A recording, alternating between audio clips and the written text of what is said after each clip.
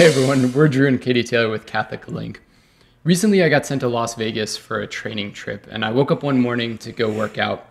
When I entered into the gym on the Air Force Base, at 5:59 in the morning, there were over 100 people that were in this gym. And I thought, if we're so willing to be able to train our bodies in the physical sense, why are we not so dedicated in training our spiritual lives? Matthew Kelly says our lives change when our habits change. And that is true about our physical bodies, but also about our souls. Yeah, we can have all the gifts and talents in the world, but without character, without good habits, no one's gonna follow us. And ultimately, where we don't have the gifts and talents, it's our character that overcomes our shortcomings. And this character is virtue. And to be a leader, we have to be virtuous. The Catechism in paragraph 1803 states, "A virtue is a habitual and firm disposition to do the good." It allows the person not only to perform good acts, but to give the best of himself. The virtuous person pursues the good and chooses it in concrete actions.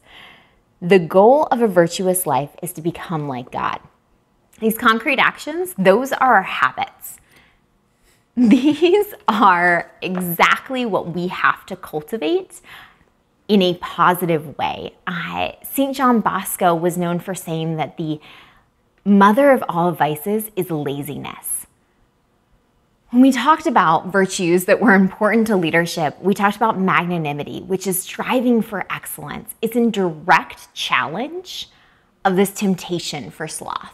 Yeah, and mediocrity. Yeah.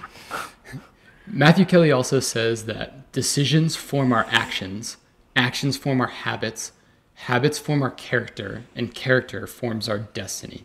And the middle of that, the cornerstone, is our habits.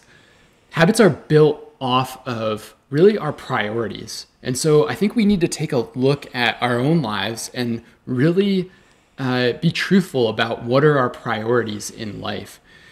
When I read the Old Testament, I see the Israelites that were saved from slavery in Egypt, and they were brought out of Egypt. But when they were in the desert, they start worshiping idols. And you look at that, you're like, that's ridiculous. That God parted the Red Sea for them.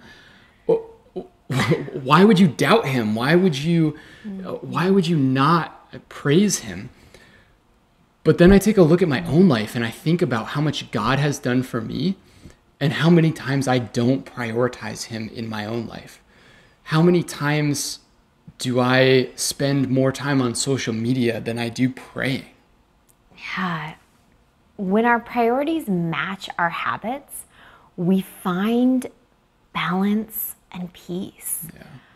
But when we spend the night before binging Netflix, we regret it.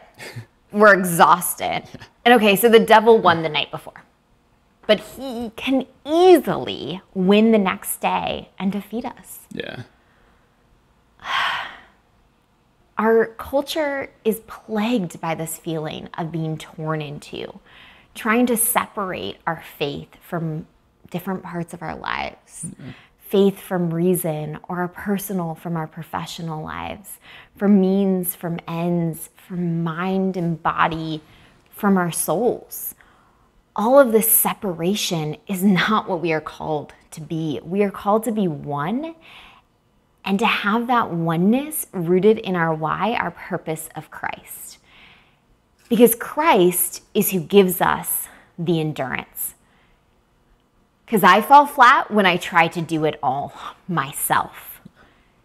I make myself an idol. I'm also tempted to make my kids, even my spouse, an idol.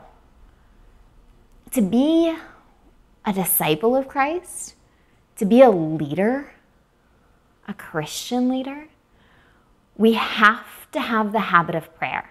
We have to have a relationship, an open conversation with God.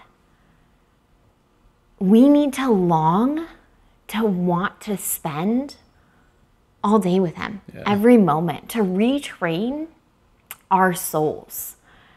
Consistency is the key.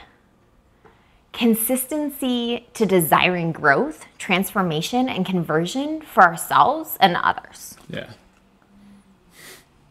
So, as you guys are thinking about today, the habits that you've built, think about what your priorities are, and if your habits really match your priorities. I think about those people that were working out at the gym at 6 a.m. and just getting jacked. Like, we need to be training ourselves so that we can be spiritual powerhouses for Christ.